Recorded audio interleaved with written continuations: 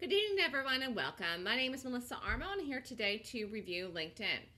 And the reason I'm going to review LinkedIn is because I'm going to give you a call here. Just move this. So LinkedIn had a gap down on February 5th. The earnings were catastrophic for this. If you look here the night before, this is unbelievable, actually. February 4th, the stock closed at 192.28. The earnings were at night, actually. On the following morning, it opened at 125.34. That's crushing. Bottom line is, on the day of the actual gap, you see the high was 128.98. It couldn't get over 129. Basically, the resistance is 130. Low is 102.81. This stock got pummeled on the day. Since the day of the gap, it broke the low, actually broke $100, went to 98.25, was a low, has rallied and tried to recover, can't do it. This is a short, okay? So I am giving you a call here if you want to buy puts on LinkedIn as an option trade or short the stock as a long-term short. This actually looks like a breakdown play in the daily chart, because if you look at the actual trading bars of this, it's hardly moving.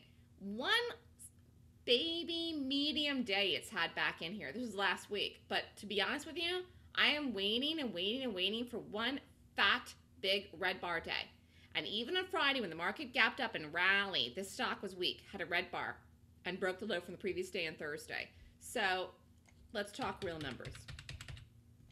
LinkedIn, in my opinion, LinkedIn will make an all-time low this year. It will go under $60. It will go under the 55.98 number. It will break and go. It will go under 60. 60 is the normal target for LinkedIn by the end of this year, calendar year in 2016. But the dream target for LinkedIn is $30 for the end of 2016. So realistic target is 60. Dream target is breaking a new low in there under 55.98, and then boom, $30.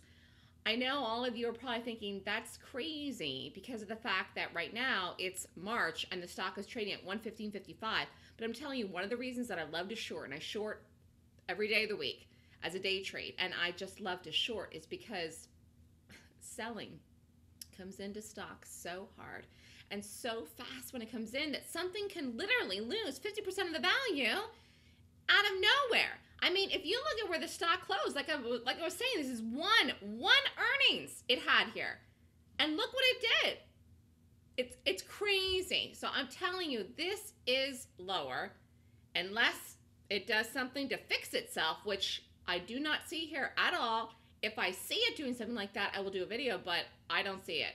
And I'm telling you every day that this stock opens and it tries to do something, and it tries to rally, and it can't rally, and it can't get anywhere, and the market rallies, and this stock keeps breaking. It wants to fall, and it wants to fall off a cliff. So my call for LinkedIn is it's lower, target $60, dream target for the end of the year is $30. Can't wait to see what happens.